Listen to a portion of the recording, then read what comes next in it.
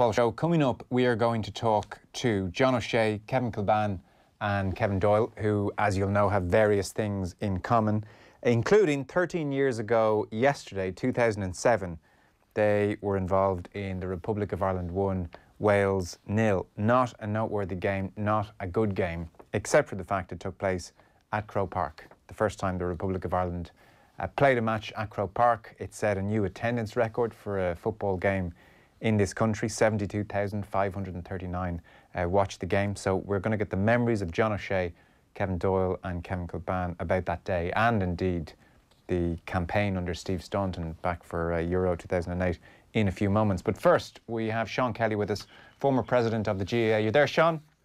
Yes, indeed. Delighted to be with you. Good man. And you're holed up and self-isolating somewhere, I presume? Yes, down here in Killarney. We came back from Europe over a week ago, and we're not going back for some time. In actual fact, today we had a video conference with my group for about 4 hours, and tomorrow, for the first time ever, we're voting remotely on an economic emergency package from the European Union, which needs to be voted on by Parliament. I will be doing that tomorrow from the confines of our homes all over Europe. OK, very good. Let's just remind people of Rule 42 and the effort, really, which was required to make Ireland against Wales and all those Six Nations games as well possible. You became GAA President in 2002. Was this a live issue then? Was this a big talking point when you took office, or was it only as it became apparent that Lansdowne Road was undergoing redevelopment and potentially Irish international teams would have to play away from Irish soil? When did this really come on your radar in a big way? It really became an issue, I think, when firstly the Croke Park was redeveloped, a huge stadium, and not utilised very much over the course of a year. And also with the efforts by both the FAI and the RFU, and indeed Bertie Ahern, to build the Bertie Bowl out in Nevillestown. So people began to say, listen, wouldn't Croke Park be useful in those situations, and not to have duplicate stadiums? And I think also people were beginning to say, what's going to happen if Lansdowne Road is closed? Because the Bertie Bowl fell by the wayside. FAI proposals, they were also pulled in favour of the Bertie Bowl. So with Lansdowne Road about to close, it became a live issue that had to be dealt with pretty quickly if there was to be a positive resolution to it. Otherwise, if Lansdowne Road was closed and Ireland played their games abroad in 2007, 2008, I would say Croke Park or no GAA grounds would ever be opened. So in terms of getting this over the line, what was the most offensive aspect to those who were against it? Because Muhammad Ali had fought at Croke Park, there had been rodeos, I was reading earlier today, at Croke Park, American football, various other sports had happened there. Is it that they were garrison games? Is it that in particular God Save the Queen would ring out on the pitch where Michael Hogan was shot? Was it a fear of promoting other sports? What was the most cogent argument against this thing happening that you faced? I would say the most cogent argument was promoting other sports, particularly field sports, as I put it. They were rivals of the GAA, or competitors, the word they used to use, and that was rugby and soccer. The other events like Muhammad Ali and American football and concerts, they would not seem to be in competition with the GAA. They were once-off events, so they were able to accommodate those. But it was a different matter when your greatest competitors were now going to go into your finest grounds and use it as they saw it, to promote their own game at the expense of the GAA games. And that was probably the major debate, and that was the emotion was spent. Obviously, you're right, historically, the killing of Michael Hogan and the raid on Croke Park 100 years ago, that also was a very significant factor, because that kind of emotion had lingered on, and there were those who weren't just pro-GAA, but had to be pro-GAA, but had to be also anti-soccer in particular, I think, maybe anti-rugby as well. That was a kind of a thinking among some people at the time that had to be overcome, and thankfully it was eventually. What was the most difficult aspect of getting this thing over the line? I understand even just getting this debate into Congress initially was a really tricky task. I mean, the machinations of how GAA politics work not something Yes. we have not something we have time for this evening. But I understand even just getting this thing in front of people to vote on was especially tricky. That's correct, because the other points we've just discussed were issues of debate on why it shouldn't be opened. But in actually getting a motion to discuss it, that was the most difficult thing, because at that time we had a committee mainly made up of ex-presidents who looked at the motions that came forward and they deemed them in order or out of order. And if they were out of order, they couldn't be discussed by Congress. And that happened to all the motions in relation to Croke Park, 2002 and 2003, when I was president, and I had to overcome that to ensure that they were on the agenda to be discussed in the first place. And I did that by calling a special Congress and changing the powers of the motions committee so that county boards and clubs, if their motion was deemed out of order, they would be told where it was out of order and get an opportunity to resubmit it, so the motions committee would have to come back and look at it again. And that's what we did in 2004. And it took the second meeting to get some of the motions that were put forward on the agenda to be discussed to make the decision in 2005. Yes. Was there a moment for you which felt crucial, or a moment of high drama, or a time where you felt momentum was now behind you? No, actually, I was in trepidation that the momentum was going away from us, especially when I saw nearly all the other counties, Cork vehemently going against it, and even New York. So I said to myself, where are we going to get a two-thirds majority? Because I needed a two-thirds majority at that stage. But then other people came out in support of it. But at the same time, you needed a huge amount of support to get a two-thirds majority. And I was hoping that we could have an open vote rather than a secret ballot. And when that was defeated at Central Council the night before the Congress debate, many people felt it had no chance. But thankfully, that's not the way it worked out. Public opinion was very much behind you from memory. Yes, I think public opinion was, and also as it showed, the clubs were. And if the clubs hadn't expressed their views, I don't think many of the county boards would have actually voted in favour, because what was one of the things I kind of asked, I said, look, I want all clubs to discuss not just this motion, but all motions to give their views. But of course, when they discussed it, they only discussed one motion, and they came forward in the county board level, delegates had the backing of that club, and they were able to stand up with courage and say, listen, my club is in favour of debating this in Croke Park and opening Croke Park. And then also, I think another factor which you just asked me about was very significant. I remember one guy telling me that he was absolutely and vehemently against opening Croke Park, but the week before the vote, he went out selling lotto tickets, and he said several houses they went to send a lotto ticket. They said, if Croke Park isn't opened at Congress next week, don't come back to us again. And I think that message resonated with a lot of people, because I think they realised, as you said, public support was behind it, and if the GAA didn't move with it, then that they would probably suffer it a long time. Whereas if they went with it, they would get a lot of goodwill, and that's exactly what happened. Yes, absolutely. I mean, I grew up, I'm of a generation where, you know, things like the ban on playing foreign sports as it was back in the day was completely alien to me and just made no sense. I was not of that generation. I never saw the GAA as a political institution growing up. I grew up playing GAA and soccer. That was the most natural thing in the world to me. And in 07 or in 05, I suppose, when the Congress voted on this, if the GAA had said no, and if the Republic of Ireland and the Irish rugby team had been forced to travel to the UK to play matches, I mean, I personally would have taken a hugely dim view of the GAA, and for a very long time as well. And maybe some people in the GAA didn't actually realise potentially what they were risking if they had voted no.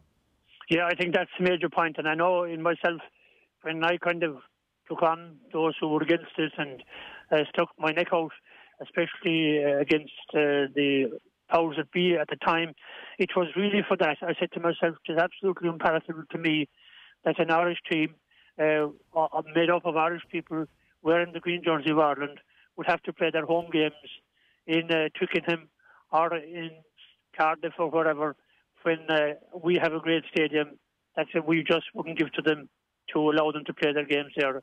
It just was something that I said, you can't accept that, and you have to do everything you can to try and ensure that doesn't happen. And thankfully, we were able to convince enough people to do it. I remember one fella at Congress summarised it very well, and I think it was significant in changing the tone of the debate when we debated in Congress in Croke Park, 2005. He was Sean Quick from Wexford, and he said, if your neighbour had a house went on fire and you had a spare room, wouldn't you give it to him while he's getting alternative accommodation? And I think it was a very simple but very appropriate analogy, and that struck a chord with people, I think, and that was significant. Two last very quick questions. Were there many contributions at Congress? Because we've seen major rule changes happen even just a couple of months ago and nobody said a word. I think the not passing back to the goalkeeper motion, for instance, had no contributions from the floor. Was this full of contributions and full of grandstanding and lots of speeches that day back in April 05? I'd have to say that it was by far and away the best debate I ever attended. Possibly not just in the GAA, but even politically as well, because the debate went on for 2 hours, I think. I chaired it. I gave everyone an opportunity to speak. I had a rule that nobody could speak twice, which I abided by, and that caused offence to one ex-president who wanted to come in a second time, and I didn't allow it. But the debate was fantastic, to and fro. Everybody was sincere. It was logical, it was emotional, but nobody really went out of hand in terms of insulting anyone or anything like that. And definitely it is one of the standout moments. And I think the debate itself, because of its maturity and a particular decision taken when almost 70%, I think, of people voted in favour of opening Croke Park in a secret ballot, it showed, I think, the wonderful democratic organisation the GAA really is, and that it could take decisions even unpalatable to some people when the time needed it. Yeah, and a last one then, because it was the right decision, I think, at the time, and it has certainly aged very well. That's not to, and you haven't done this, that's not to ignore how strongly other people felt about it. Like I saw the Barrett family in Kerry, they withdrew All-Ireland medals from the museum at Croke Park in just disgust at the whole thing. Do you meet many people now who say to you, come here, Kelly, you got that all wrong? Not one, but not as many as before. I suppose, unfortunately, some of them might have passed away. But I know in the immediate aftermath, for 4 or 5 years, you would meet real diehard GAA people whose commitment was totally and only to the GAA, and would say to me, you're the so-and-so that left the Anglo-Saxons into Croke Park. We don't want anything to do with you. But there were few and far between. But one of the most enjoyable moments I had was after Croke Park was opened, maybe 2 or 3 years afterwards. I met an official from Tyrone who was totally against the opening of Croke Park. And I remember he said to me, Sean, I want to thank you. We got it wrong. You got it right. And we apologise for a lot of the hurt we caused you at the time. I thought that was fantastic. And it just shows you the real spirit of those behind it. They were just totally committed to the GAA, and they could probably see nothing else. And they were probably our best supporters in many regards. But thankfully, I think they've all come on board now and seeing that the sport is bigger than just one organisation, and that we can all help one another, and that we aren't really rivals at all. We're all there doing the same thing, promoting sport for the good of our young people. Sean Kelly, former GAA President. Thanks, Sean. Much appreciated. You're most welcome, and best luck with a great job. Thanks very much. That's Sean Kelly there. Short ad break, then we're back with John O'Shea, Kevin Doyle and Kevin Kilbane, who played in that first game. On Off the Ball. With Paddy Power, the greatest football partnership since Shearer and Owen.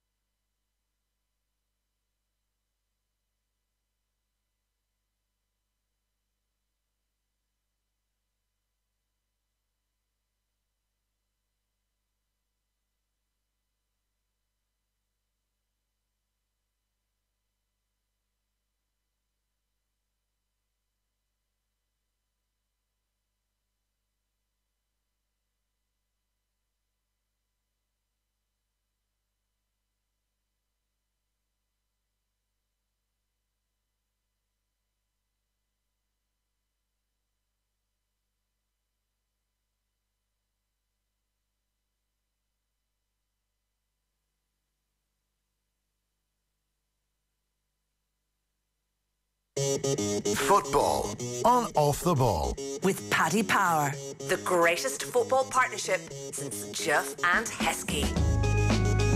Now you're very welcome back. So let's check in with one of our next guests. Kevin Kilbane, you're there. Hello. Hi Joe, how are you keeping? How are you keeping? Where are you in the world at the moment?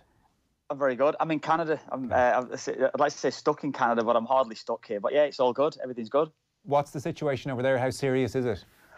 Pretty much the same. Everything, yeah. No travel, no, obviously social distancing. Everything the same as what it is over there in Ireland. Can't get out much. Just chilling out in the house. So there's not much to do really. Yeah. So it's all good. It is incredibly surreal right now, isn't it? Yeah, it is. It's just it's strange times. I know everything just.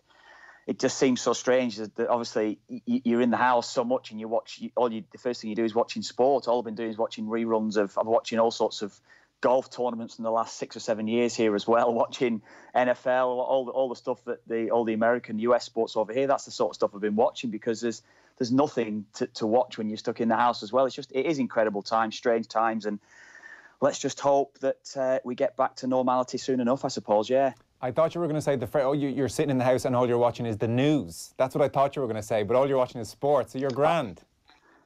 I've watched loads of the news as well. You're watching all the news and everything like that. But I've been watching reruns. I was watching one this morning. You probably with the golf pod you do. I think it was Tiger when he in his comeback a couple of years ago. The Vespa Open when Paul Casey won, Tiger finished second, and it was just good to watch it. Tiger just literally missing out, but that was the start of the comeback before he went on to win the Masters a year later or so. So it's good fun. The Valspar, maybe, is it? Valspar, is that how you pronounce it? Yeah, I can't remember, but it was good. Really, it was good. Yeah, it doesn't matter. You should know this sort of thing, Joe. Anyway, before we start as well, Joe, I heard you before you were speaking to Sean Kelly there to say that the game that we're on to talk about, the game at Croke Park, wasn't noteworthy and wasn't very good at any time. I mean, it was very noteworthy, first of all, but did you actually watch the game? Yeah, I do remember. I actually remember watching that game because it was so poor. Yeah. Well, knowing you, Joe, I've never seen you actually watching a game fully. So to come back at me and say that, or saying that to our listeners and our viewers, then I don't know. I just have my reservations about where you're coming from sometimes. Have you watched it back? Have you watched it back recently? I'll go with the Guardian's take on it. How about that? Ireland will be glad of the 3 points. This is a neutral observer here. Ireland will be glad of the 3 points when they take on Slovakia here on Wednesday, while Wales will argue that their games in hand could still rescue them. But the crowd who witnessed a dour encounter might just hope it's another 106 years until football is played at Croke Park. An occasion that promised to be rousing and passionate proved ultimately to be bland and moribund, which I think means at the point of death. So I'm not alone in thinking it wasn't a classic. Kev. Well, okay, you're going with the Guardian now, but I was going with you. I'm going with neutral observer. I'd want to ask you what you actually remember. What do you remember from the game, Joe? I'll tell you what I remember. I remember honestly thinking this Stephen Ireland kid is going to be a phenomenon for the next 10 years. Yeah, he was quality footballer, wasn't he? Scored a good goal that day, didn't he? As well. So really good just goal. Wasn't to be. No. Let's bring in Kevin Doyle. Hi, Kevin. How you doing, Joe? So I presume you're not taking it personally that I'm not trying to pretend that Ireland won, Wales 0 wasn't a classic. I watched it as well, actually. I was injured leading up to it, a bad hamstring injury, and I just got back fit the week before. So I was on the bench. It was a close run thing whether I was going to start or not, and I think Stan wanted to play one up front anyway, so I think that sort of made up his mind and he didn't play me. But yeah, vaguely, like you, Stephen Ireland, thinking Stephen Ireland was class. First time I thought, really sprang to my mind, thinking this lad could be a superstar. But other than that, yeah, don't remember anything from the game. Remember the build-up a bit, the noise, the crowd looking around. But yeah, it wasn't. It mustn't have been a classic. Can't remember much about it. Right, Kev, you can apologise or we can move on. It's up to you. Oh, I'm not apologising. I'm just saying you're stating it as a fact, Joe. I know you. You don't really watch football too much, so that's all I'm going on, really. I'm going on my personal experience of knowing you for quite a while. Right, okay. This is a strange line to take. Yeah. Okay. Yeah. So anyway, the team was given O'Shea, McShane, Dunn, Finnan. We had Stephen Ireland, we had Carsley, we had Kilbane out there, we had Duff, we had Keane, McGeady came off the bench as well. I don't think you came off. Oh, you did, Kevin. You came on for Stephen Ireland actually after an hour or so. Wales had a decent team in some respects. Bellamy was up front. They had Giggs as well. John Toshak was the manager. Just on the Croke Park front, Kevin, was this a big thing for you to have an Ireland match at Croke Park? Had you been, I think, pretty sure you've been a GAA man growing up as well. Well, yeah, in the build-up to it, there was a thing. My cousin was going to be playing camogie there, camogie Leinster final or camogie All-Ireland final, I'm not sure, for Wexford. So there was a thing about that. My mother played camogie there for Wexford. My father played under 21 hurling there for Wexford, I think. So there was a bit about it leading up to it. All my aunties, I have 9 aunties, 9 sisters, and they all played there, I think, at one stage or another, played camogie for Wexford. So there's a bit of a thing about it. I'd been there for Wexford when the All-Ireland hurling final. I had a piece of grass that I put in my pocket that I put in a jar when I was 10, when I got home, or 10 or 11. And I still have it at home from the Wexford win the All-Ireland final against Limerick. I didn't know at the time that'd be the last time they won it, but as an 11-year-old or whatever, took a piece of turf, put it in my pocket. I was in Hill 16 that day and brought home. So I still have that. So it was a bit, I didn't, like, Lansdowne Road was the home of sport for me, sort of that feeling. But Croke Park was a close second. And it always, now, people forget about it, sort of, to say, you never got to play in Croke Park. I can just say, well, actually, I did, lads.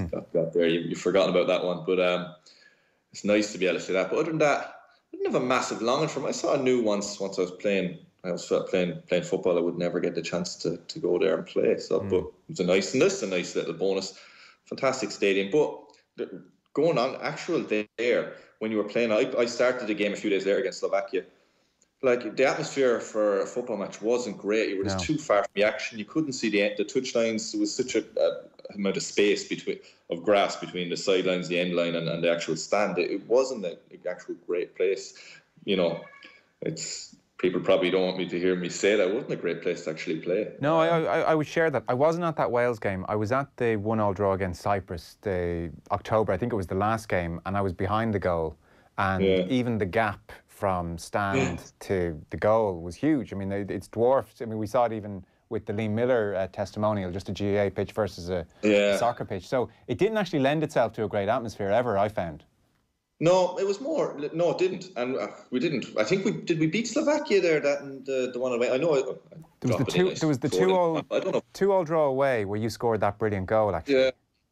Yeah, but I scored a header against Slovakia. That one in Croke Park. The one a few nights after the Wales game. I don't know if we won that one or not. You did actually. Yeah, you got 6 points actually. So I mean, you started out that kind of turned the campaign around because you beat Wales and then you beat Slovakia. We're going along fine in the group. But I don't remember us putting, obviously that's Slovakia game, so I don't remember us putting in great performances in Croke Park. It was just a nice historical thing, fantastic that was opened up to us. I think a lot of people, the majority of people were delighted that it could go ahead and that, we were getting over old differences and we were moving on in the country and, and that was it, otherwise I don't think our form was anything fantastic there. I said the atmosphere wasn't brilliant. It was just a significant event in the country's history that we got to play the rugby team. I think the week before we got to play there. They had, and I think it's right that we've moved on. We don't need to use it now. I don't think it should be opened up. It should be kept. It's the GAA's home. It's the GAA's ground. It should be kept in the way it is now. It works perfect. I think John O'Shea is with us as well. Can you hear us, John? Evening, man. Yeah, can you hear me? Yeah, we've got you loud and clear. So Croke Park for you, was that a big deal? You'd been a GAA fan growing up? Yeah, well, look, I was brought up many a times watching Kilkenny because my dad was a Kilkenny man and my granddad. So I was there quite a bit when I was younger, and then I got to go a couple of times with Waterford, but not as many as I did with Kilkenny when I was growing up. But no, it was one of them things. I think the games at Croke Park, they were great in the sense of, you got to play at Croke Park, but as you were just saying there, as Kevin was saying, the atmosphere didn't lend itself to a football atmosphere, and I think it's different too. If we had been playing like the rugby lads were playing England, if we had been playing England, for example, would have lent itself naturally to a lot more of an atmosphere. The fact we were playing Wales, I don't think it had the same impact. No, it probably didn't have the same bite. Kevin Kilbane, it's probably the two Kevins on the line. It's just probably unfortunate that the period at Croke Park coincided with the tough period that was the Steve Staunton era. Like, the rugby fans can always remember Ireland beating England, Shane Horgan's catch, all of that, whereas there's no real standout performance or standout evening that everybody instantly remembers from the Croke Park days. I think the standout game was probably the Italy game, where we actually did draw the game. We probably should have won the match that evening against Italy, when we'd scored. Sean St Ledger, I think, scored late on, and then they went up the other end and got the equaliser. That was probably the standout game. We had a decent campaign, I feel, under Giovanni Trapattoni during the spell after Stan. Went quite well. But I think, in terms of standout games, no, we didn't really have any standout huge result. For me personally, I made my 100th appearance, my 100th cap against, I think it was Montenegro that night. So that was obviously a huge milestone for me, and one I'll never forget. And I think for me personally, I think I was delighted that actually my 100th cap did come at Croke Park, because it what the GAA has meant to my family over the years as well. So that certainly meant a lot to me, and I was delighted that, of course, that huge milestone for me happened at Croke Park. Absolutely. And had you been there before you played there, Kev? No, I'd never. I'd been to watch games, okay. But I'd never obviously never stepped foot on the turf or anything like that. I went probably, it's about 97, I think, the first year I went there. Was it 97? I think that's when.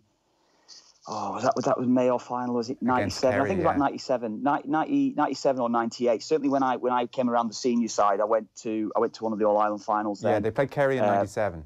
97 it was, 97. That was the first time I was in Croke Park. Yeah, so and of course over the years since, I've managed to have been back a good few times. But I think everyone fully understands a lot of the British-born lads wouldn't have known the significance of playing in the stadium. We were probably all made more than aware of it in the lead up to the game and what it meant to everybody. But I think a lot of the lads wouldn't have been aware of the huge significance and the history around the stadium. No.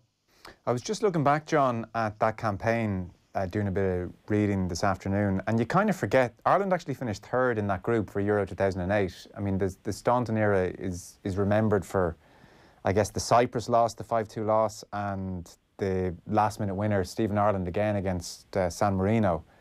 But actually, Czech Republic, Germany, obviously two very good sides, and then Ireland finished ahead of Slovakia, ahead of Wales, ahead of Cyprus. So, on paper, it wasn't disastrous, and yet, right throughout that whole campaign, it never seemed to be quite working. Like, even in the build-up to this Wales game that we're marking the anniversary of, you're just off the back there of the 5-2 loss to Cyprus. So even then, even that early in the campaign, there was a lot of kind of pressure on the team.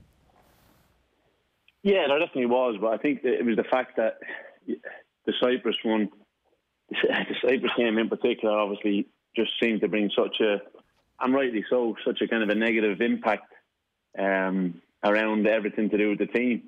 But then, as you said, not only the qualifying results, I remember I'm sure it was Stan in charge when we beat Sweden comfortably in a friendly. Yeah, the first game.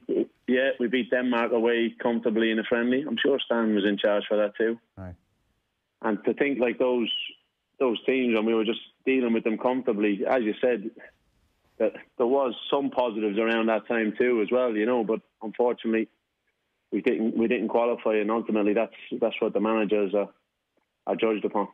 Kevin Doyle, what was your sense of how things were under Stan around that time, off the back of the 5-2 loss, which is tough to come back from in the eyes of the public and as a group, and then into the Wales game? Did it ever feel like you were on the right track and moving in the right direction, or was something always a touch off? It seemed really positive to begin with. Obviously, my first start for it was that Sweden game, which was Stan's first game in charge. Everything was very positive. We won 3-0 and night, fantastic football. And we started the group, everyone was positive about a new beginning, and we'd Sir Bobby along with Stan as well. And that Cyprus game, I was out there and I failed a fitness test in the warm-up or that morning or something. And I remember being devastated, thinking we're going to batter Cyprus here, and I had a good chance of scoring a few goals maybe. And I was so disappointed to fail the fitness test, and sitting in the stand. And as John said, that was it, that game. 5-2, we couldn't have been dreamed of. Ireland had been so successful for a long time, and this was the first time we'd really been turned over convincingly by any sort of so-called minnow. I remember we flew into Dublin straight from the game, flew straight back to Dublin and getting in, and the morning papers were out, and I'll never forget the front page. I'm not sure which one, the Irish papers, but it was just a picture of the starting 11 and the headline, and nothing else in the page. The headline said, "Wanted for crimes against Irish football." And I just don't think we ever recovered from that. It was massively on the back foot. Yeah. You know, there was so much things going on around the training around the emphasis.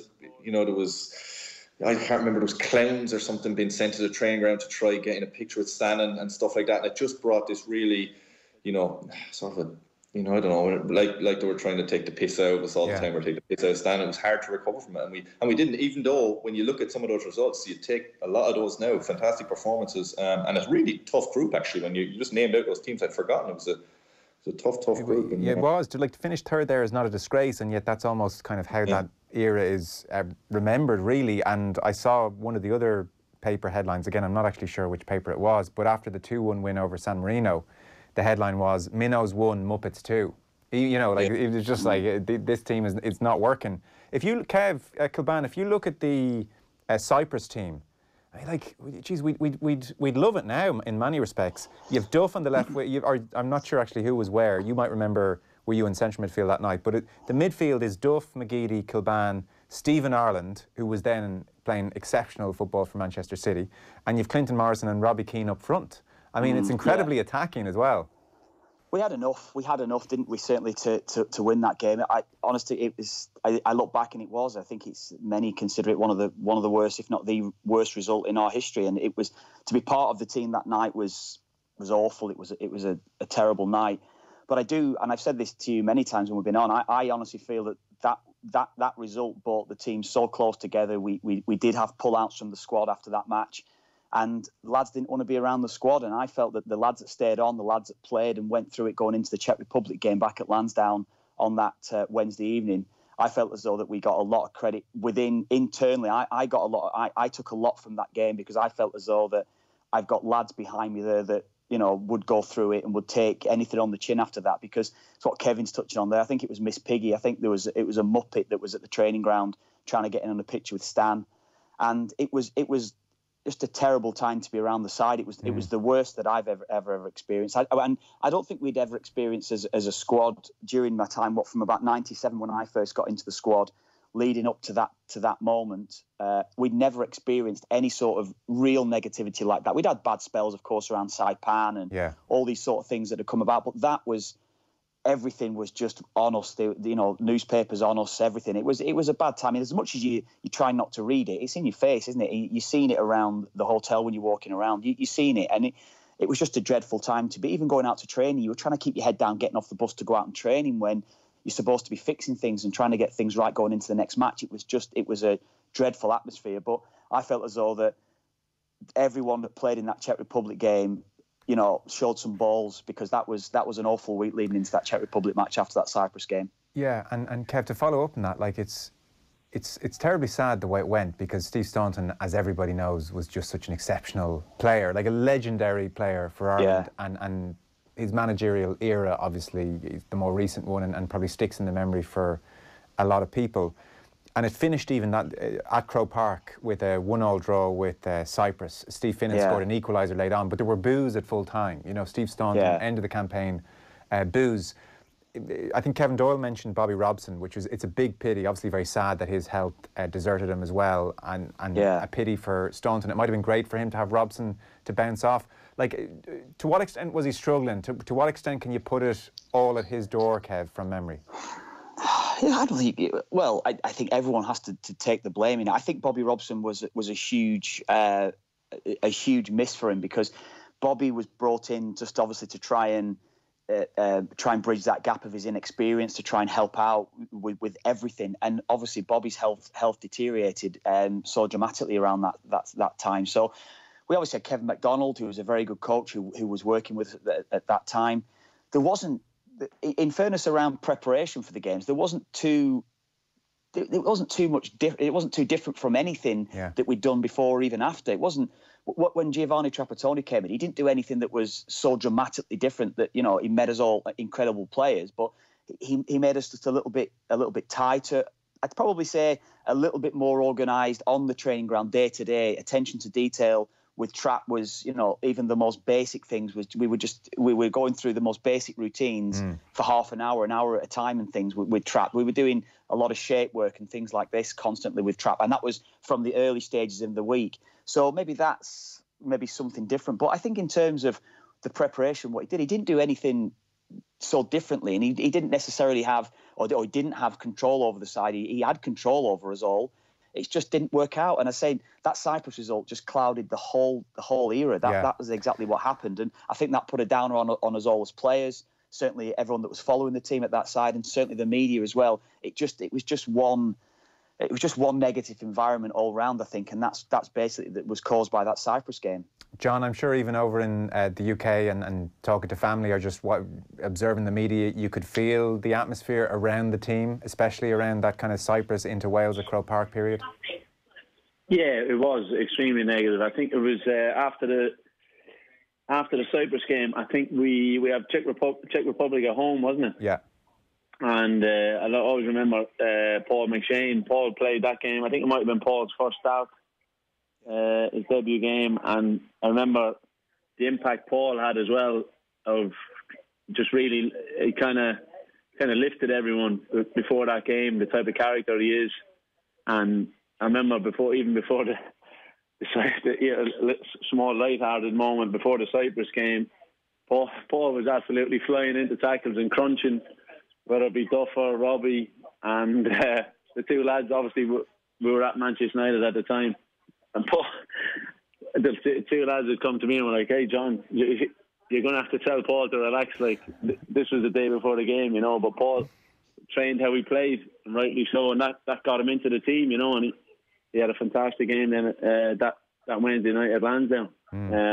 But it was, I can imagine, as you were talking about Stan the player, like an incredible figurehead leader on the team, on the pitch, and he tried to get everyone nice and relaxed about it. And what Kevin just touched upon there, with the difference with Trapattoni, obviously would have been the experience side of things, and that's what obviously Stan was hoping, bringing Sir Bobby in and having them Kevin McDonald with him as well, that they were going to be able to help. But Trapattoni had that real experience of whether it be tournament football, club football, the little details, as he always spoke about, the set pieces, where he used to absolutely lose his mind for 5-10 minutes in the training before the games. That was the only time he used to lose it, when the boys when we were practicing our set pieces, because he realised they were so important. And he'd always say, "Hey, look, I've lost finals over this. I've lost the UEFA final. I've lost the whatever final. These are the details we need to get right. If we do, we'll have success. They won't remember. They remember the scoreline," he said. "They won't remember the performance." And that was definitely true with Trapattoni's era. Yeah. It's true, and it's also not true. Like, I do remember the Trapattoni performances as well, you know? I mean, it was... I accept the point. You probably do, ultimately. You get to the Euros, you remember the results and the success. But, like, it's not like anyone harks back and says, "Oh, wasn't it great when Seamus Coleman was left at home in 2012 and Wes Hoolahan couldn't get near the side as well," you know? No, exactly. Look, Trapattoni was brought in, and his remit obviously was get this team to qualify. And yeah, that was the manager's style, and that's what he stuck to, and that's what he felt was best for us. And when you're giving a manager that experience the job, you take on board what he's saying. You take on board his opinions, and they were his opinions at the time, and plenty disagreed, and that's the beauty of it. Because Kevin Doyle, looking at these Staunton teams, even the two I've in front of me from the Cyprus game and even the Wales game at home, it's like definitely more of an attacking slant than what Trapp brought.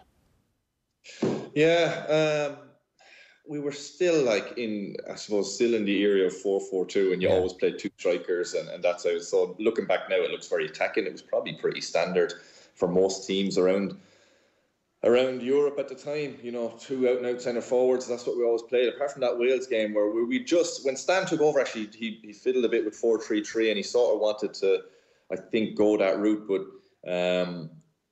maybe it didn't suit Robbie, and there was a few of us on the scene, a few strikers, so it was easier to get the two in. But yeah, it didn't. At the time, I never thought we've got a real attacking team. I don't think anyone on, you know, at the time was talking about how attacking we are. It was just looking back now, if you look at any team, 4-4-2, two strikers, you think, geez, that's attacking. It's just not normal nowadays to see that. Yeah, okay, fair point. So it was kind of standard at the time, and nothing too adventurous. I mean, yeah, I mean, strong squads though. Our squad was fantastic. I remember coming into that squad. because they'd most of that squad had been, or a lot of them when I first got in, had been at the World Cup in 2002, and there were still like a lot of that team were, you know, I was in awe of all of them. Were, you know, superstars. Damien Duff had just won the Premier League, I think, with Chelsea. Yeah. Robbie Keane was, you know, fantastic, obviously top class striker. So you go through our team, Richard Dunners, you know, Shea Given in goal. We had a fantastic squad, all playing at the sort of peak of, I suppose, of their careers. I was, heading towards the peak of my career. We were all, John was winning the Premier League with Man United. We were all flying it. So when you look at that now, that squad we had, it was top class. That's probably why. That is why everyone at the time was so disappointed, I suppose, why we got so much stick, why we weren't, you know, we're looking at it now thinking, geez, third wasn't too bad, that was a strong group. But at the time, that squad was, you know, playing, all those players were playing regularly in the Premier League, I'd imagine, if you go through the team. Yeah, so when you look back at it differently to what it actually was the case at that time. Yeah, even for that Wales game yesterday, 13 years ago, like Ian Hart's on the bench because you've got John O'Shea and you've got Steve Finnan, you know, peak of their powers. Yeah. So that's a strength and depth that we don't seem to quite have at the moment. Kev, do you remember, to round this up, do you remember the end of that campaign, that Cyprus game, the 1-1 draw and the boos at the end? Yeah, we got outplayed against Cyprus again. Cyprus had a way of playing against us. Kevin's touched on systems. Most international sides, and every side you would have played against, would have been 4-4-2, 4-4-1-1. That's certainly how we played. But Cyprus played with two wingers. They played with two high and wide lads. I remember playing the game. I would have been playing the left-hand side, I think, in the Cyprus game, but of midfield. And they tinker with the system, and we probably weren't prepared for it. Certainly in the first game, we should have been prepared for it in the second game. And they had a way of playing where they had a lot of flexibility in the side, and they went out and just played with expression. And that was maybe something different than we'd experienced maybe international football. If you know, you mentioned, I know I was joking with you early on saying about it wasn't necessarily a great game to watch. A lot of international football, you watch it even now, a lot of international football games, they cancel each other out, the teams. Sides play the same way. It's almost like you go against your man for man, stop your man, and everything else will be fine. You know, you might take a moment of magic from one particular class player you've got in your side that changes the game. International football, I think, even then was pretty much the same as that, but Cyprus played a different system, and we got outplayed, and we were lucky to get a draw. We managed just to hold on. Stevie Finnan scored quite a lucky goal. I think it was a set piece, and it broke to Stevie, and Stevie put it away, and we came off to, quite rightly, got booed. It was just a bad time, and that whole campaign, as you say, you look back and finished third, but we felt, even ourselves, with the calibre of players that we had throughout that squad, not just the starting 11, we had a good squad, a good core of probably 25, 30 players that could have come in. We could have interchanged any position. We would have got an equally a good performance from whoever came into the side. So that was the disappointing thing. And to cap that, or to finish that campaign off with that, that was a poor performance. It was as bad a performance as probably we played out there in Cyprus. It's just that maybe we managed to contain them a little bit, because I remember they had a few big chances, Cyprus, in that game, to put the game to bed. It just never happened, and we were quite fortunate to get a draw. So yeah, it finished on a sour note. Everything about that whole campaign was poor in my mind. There's not too many positives at all to take from it, apart from that we managed to get to play that one game at Croke Park. Yeah. Well, that first game. The first game, yeah. And I mean, that's not, without even mentioning the Stephen Ireland granny situation, and just, you know, like quite a few things just seem to I just remember Slovakia for that reason, of Kevin Doyle's left foot shot that stuck in the top corner, because I was stood right behind him, so I'd never seen Kevin Doyle even strike a ball with his left foot. So to see him do that night, that was just that was incredible. So that's the only thing that I remember from the Slovakia game. I don't remember anything else that happened after it. It was a John O'Shea assist as well. Shazy. Was it? Yes, Kev, yeah. It was a brilliant strike. Was it a clearance?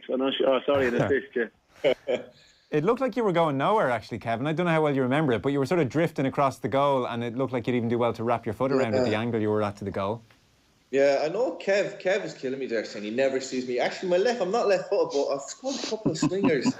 I have two goals of the year for Ireland were both my left foot. So there you go, two swingers from long distance. But that one, yeah, I was going nowhere. I look back at that, I've seen that goal a good few times since, and I shouldn't have been shooting my body position, everything the way I was hitting it. I don't know how I don't know, not bragging around, but I don't know how it must have took a little bobble before I connected with it or something to make it zing through the air like that. But yeah, they went and equalised in the last minute. They anyway. did, 91st minute. Do you know, I say it, Kev, with that game as well, that probably summed up the campaign, because I honestly remember playing that game in Slovakia. We controlled that game. We didn't have any problems. We saw any sort of threat through the entirety of the game. Obviously, Kevin scored a worldy goal in the match.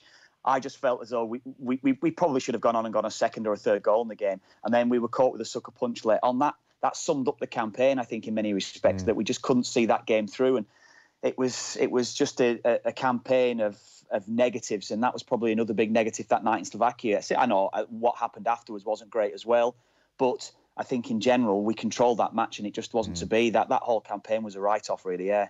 John, I meant to ask you, on the Wales game, which was yesterday in 2007, I'm just seeing, you almost, you wouldn't notice, Gareth Bale was on that Wales team. He must have been very young then. He must have been 17, 18 then. Was he good that day? I can't remember, because he might have been down your side. Yeah, he was. He was down my side. No, thankfully we kept him fairly quiet. He was nowhere near the Gareth Bale, obviously, that he developed into, but you could see he had certain attributes that he obviously developed as well. He was obviously doing quite well for Southampton, I think, at the time. And but no, we managed to keep him quiet. But no, look, that Wales game, it was obviously important. We won the game, and it's crazy to think of what was Stevie Ireland's record for Ireland? Was it 14 caps and 7 goals or something? Something like that, yeah. Because he'd scored the winner against San Marino. He'd scored against Slovakia before Kevin Doyle scored the second. He obviously scored the winner that Wales game, and like it's a brilliant goal as well. You know, to jog people's memory, Robbie Keane plays it into him, but I mean, shows a bit of pace, takes it around the keeper, stays calm, tight angle, slots it away, doing brilliant things for Manchester City. It's such a pity he didn't fulfil the obvious promise, John. He was exceptional. Big shame. But I think, look, Stevie only has himself to blame, I think, on that one. Would you have known him around Manchester at the time? Would you have tried to pull him for a chat here and there? No, not particularly. Any time I was in the squad with him, I got on fine with him, got on good with him. So there was never any issues there. But it was just strange, obviously, what developed, and sad, because when you see those kind of numbers and you think of obviously the type of style of player he was suited to international football as well, scoring the goals like that, and to lose a player like that at the time where you're talking about a peak of his powers would have been a blow to everyone as well. Yeah, there's no doubt. To wrap this up, by the way, Damien Duff had a quote in the Examiner where he was talking about this Wales game at Croker. He said it was just another game. He said it was obviously beautiful playing at Croker, the size of it, the fans there. But he said, for me, it still couldn't beat Lansdowne Road. Fans on top of you, north-south terraces. So he says, yeah, it was nice to play at Croker, but nothing, not even the new Aviva, will beat the old Lansdowne atmosphere. And anyone that's been to the three, I'm sure, would agree. Kevin Kilbane, old Lansdowne, is that the number one there? Yeah, Old Lansdowne was the only ground I wanted to play at as a kid. All I wanted to do as a kid was play at Lansdowne and score at Lansdowne. So managed to do that. So that was that. Honestly, I always remember when I hear things like that from what Damien's saying. We had a player at Sunderland with us called Stefan Schwartz, good midfielder for Sweden. And Stefan always used to say to me, he said, "Do you still play in that shithole in Dublin, that stadium?" And we were like, yeah. He goes, the train's going underneath. He said, what's that all about? He said, but I tell you, we couldn't get a result there. Everybody hated playing at Lansdowne. And that was it, really. It was our home, and nobody came into Lansdowne and left with an easy ride. And that's the way it always was. It was just it was a fabulous atmosphere. When that place was hot, it was certainly hot. Yeah, it was great. It was our shithole. Yeah, is that the way to describe it? Yeah. Where were you in that? You would have got a few games, Kevin, at Old Lansdowne, wouldn't you? Yeah, I scored my first international goal at Lansdowne. I always remember the smell in the dressing room. It was like this old DPE type stinky smell. I loved it. It sort of like switched on your sense. It was like being a kid back in the dressing room again. It was that, it was old wooden seats in the dressing room. It was just an old, and I probably moaned about it at the time when I was there and gave out about it. But looking back, that to me was, that was my abiding memory, and I smile on my face now. I loved it again. I look past all that. That was where I went to see my first games of football was in the old Lansdowne Road. I saw the lads play there, I think, a couple of times before I got into the squad myself, and yeah, that was You know, that to me is my childhood memory of watching Ireland play there, watching on TV, being there itself. That triggers a love of football for me. Yeah, it's great. The new Aviva, fantastic stadium, as good as anywhere you can play. And as I said, nice to play in Croke Park, but yeah, it's the old Lansdowne for me. And the younger lads now would laugh at that, I'm sure. But us three haven't played there. I don't know. Gives it that all nostalgia feeling, I suppose. Yeah. John, do you want to make an argument for the new Aviva over the old Lansdowne? Yeah, just a little bit. I would argue, obviously, that Lansdowne would have had a bit more soul to it. But the Aviva, the night when the atmosphere it can create, you think of the Germany game when Longy scores, it can and it will have more special nights to come. The Aviva, it's an amazing arena to be playing your football in. And yeah, Lansdowne had a bit more. Lansdowne had obviously a bit more soul to it. But the phone's just not helping us out there, but I think he was making a bit of an argument for Aviva, but I think about to say Lansdowne was where it was at. Well, listen, lads, thanks so much. John O'Shea, thank you. I think the line has just dropped. And to Kevin Doyle and Kevin Kilbane, thanks a million. 13 years ago yesterday, it was Croke Park, and now it's self-isolation for I don't know how long. I presume, Kevin, the horses are just rest up, do nothing. That's the plan. Yeah, in fairness, for me, I'm lucky. You know, still going out feeding horses, doing everything. It's apart from the kids are at home. I'm probably spending more time outside with the horses now than I normally would, to be honest with you. But apart from the kids being at home, you're out in the countryside and you've got animals. It's every day sort of the same, to be honest with you. I'm lucky, very lucky to have that, because I can't imagine what it'd be like to be cooped up at home every day. But no, they're fine, enjoying the sunny weather. Good man, good to hear it. Well, listen, thanks so much for your time and for taking the time, Kevin Doyle. Thank you. And Kevin Kilbane, thanks, Joe. Apologise for saying it wasn't a great game. I'll watch it again for you and I'll report back. How about that? No, it's nothing. Joe, you don't have to apologise. I'm just, as I said before, I'm just going on history of knowing you. When you just throw these things out, you've read it in an article or something, so you think you can put it out when you've not actually watched the game yourself. Joe, watch a sporting event sometimes, Joe. They get you. Honestly, that's all I'll say to you. Honestly. Listen, you rest up there. Take it easy. Stay safe. I will do. You too. Take it easy. Good luck to everybody. Man, see ya. Bye-bye.